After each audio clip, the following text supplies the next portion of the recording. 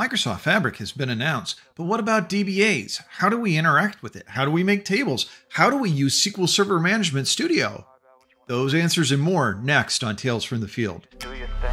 Wake up, today's gonna be a good day.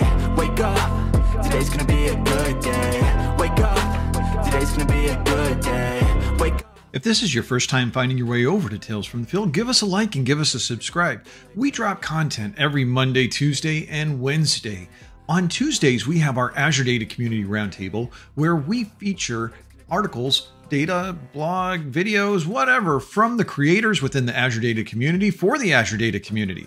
On Monday and Tuesday, we drop our MS Tech Bits, which is information that we've discovered in working with the product group at Microsoft, working with customers, or anything that we found that we think is helpful. You're watching one of those right now.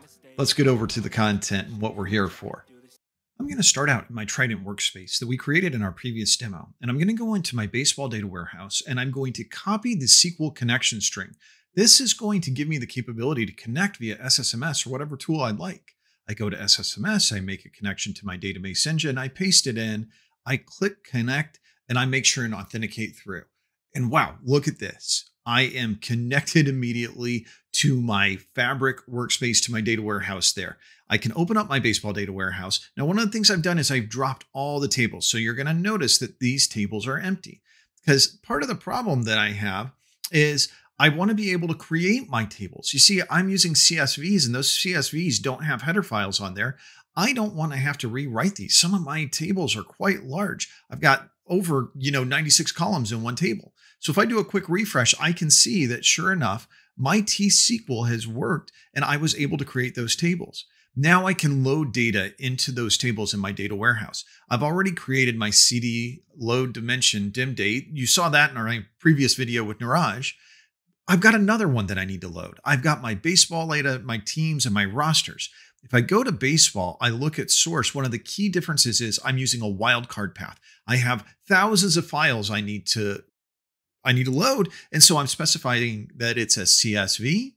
And then you can see as I'm loading the data, those headers aren't there. But don't worry about that. Those headers will be there because they're in the table I've created. And so I'm going to load my flat file data in. And you can see here's all these columns. Like I said, 96 just in this first table.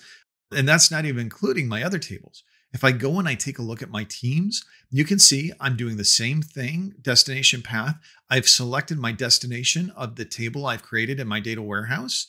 And then here's the key, the mappings. The mappings are what makes all of this work. Let me clear this out and show you how easy this is. I can just click import schema. It's going to read my column names from my tables and boom, I am ready to go to be able to run this. So you can see it pulled everything in. I've done the same for my baseball rosters, wildcard, destination, going to the table I've created in my data warehouse. And then in the mapping is all set up. So what do we do now? We run this thing. So this is going to run. I'm going to speed up the process for it to run a little bit, but I want to make sure that you see that just like any ingestion pipeline, we have the capability to come in and see the activity as we begin to load. And this is no small data set, right? I've got over 12 million rows just within this one table. And I'm going to load 3 different tables here. Now my teams table and my rosters table are a lot smaller, but once I have everything loaded, I can come back over to my data warehouse and show you that these tables are in place. In Fabric, it's going to have loaded all these tables that we created, and I can click on any one of them. And as you can see, I can get a data preview. I can also come back over it into SSMS. And if I want to do a quick count to be able to see the rows that I've brought in from baseball stats, I can see how quick that this returns. And if you look at this sub-second to bring back my count for 12 million rows. I can also use a CTAS statement, create table as select. Notice I don't need to specify a distribution, and I'm going to create a team's name, a distinct team's name table, but also I need my box score and I need to parse this data. So this statement is fairly complex. I'd written this for my Snaps Analytics workspace, but just by getting rid of the with distribution, I can come over and I can run this script to create my box scores. So let's go ahead and let's do just that. I'm going to execute this. I'll skip a little forward in time. This took about a minute to run, but I can refresh and see, boom, my team box scores has been created. Now, if I come back over and I refresh in my data warehouse, I can see there's my team box scores as well. If I click on it in my Fabric workspace, there's my data loaded. So as a DBA, I've got the capability to interact.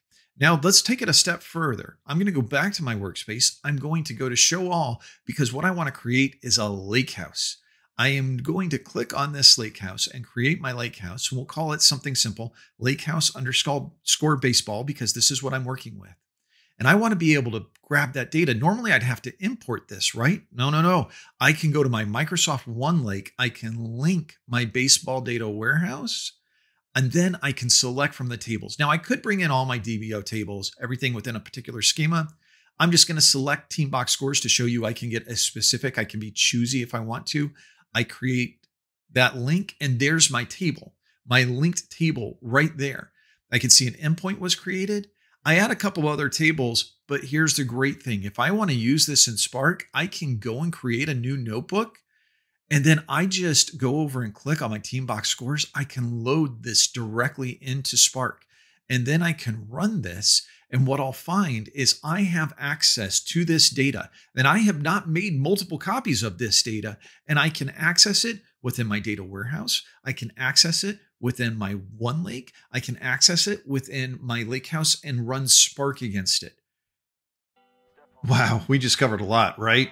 This is an amazing tool that allows us to be able to get rid of that data deduplication problem that we've often found when moving data from one place to another, to be able to begin interacting with it in multiple different services.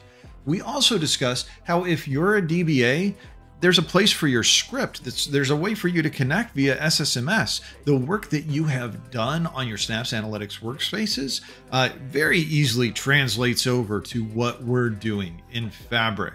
Okay, did you like what you saw? You know where we like to keep this going. In the comments down below, please sound off. Do you want more of this? Do you have any questions? We want to help you out. Okay, thank you so much for joining us on Tales from the Field. Until next time, take care of yourself and take care of one another. Have a great week. Bye, everybody. You control and the steps you take them. I try to pick one thought, have some concentration. And if I make a mistake, it's called education.